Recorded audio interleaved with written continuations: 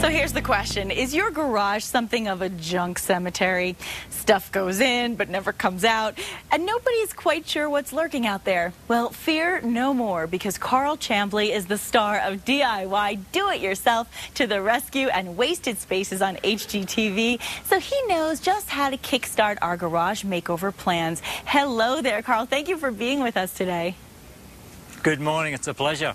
Well, I know that you can tell us how we can get in and get this done.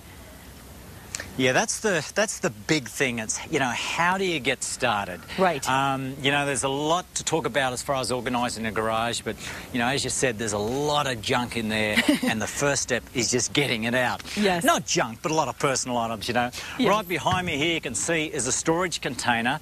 Now, the guys from 1-800-PACK-RAT helped me with this particular container, and the first advice is to empty that space completely. If you've got a storage container like that, you can put all the stuff in there and take your time going through it, because we've got to be real here. It does take quite a bit of time to sort through all that stuff. When you do it, work out what you want to keep, what you can donate, what you can recycle, and a garage sale, because a garage sale is a good way to go in regards to getting some extra cash, and then you could put that cash to an organisational system that, will suit your needs. Great idea. Nikki, this is my house right here, and this is how I've applied this system in my place. Oh, almost lost you there. It's a little bit rugged, the terrain here, but the cameraman's good again. That's good. This is what's called the Gladiator Gear Track channels, and you can see it's all about getting everything off the floor and up there on the walls. Okay. And the cool thing about this, Nikki, is it's very do-it-yourself friendly. Everyone looking in can do this. It's just a matter of getting these pieces and screwing through these tracks through the drywall and into the studs. And that just gives you, endless possibilities of what you can do on a wall. Definitely a good weekend family project. It really is. And the cool thing about having a container is, you need a few weekends to go through stuff, but having a clean slate just gives you the opportunity to really visualise what you can do with the space. Wow. Now, check this out. This is awesome. Yeah. This is what's called the Gladiator Gear Wall panels, and it just enables you to do so much. You can see I've got shovels and stuff here. I've got my little fella's fishing rods. I've got all of this stuff going on. These wall cabinets, baskets. This is really cool too. See all these clear plastic totes up here? Oh, I love those. Yeah, it's really cool because you can see what's in there, and it's just great to have it off the ground.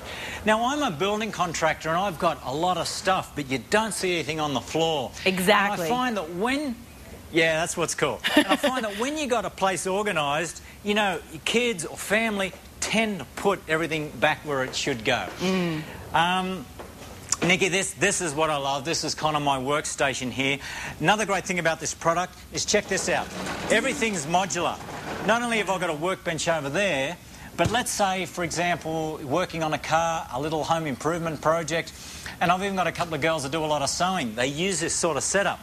But for me, it's all about the tools. I can fully extendable drawers, and it's things like this I don't want my little bloke to get his hands on. Right. The great thing about... Yeah, because he'll use it too. Yeah, we want him to stay away from that. Yeah, absolutely. But what's cool is everything's lockable.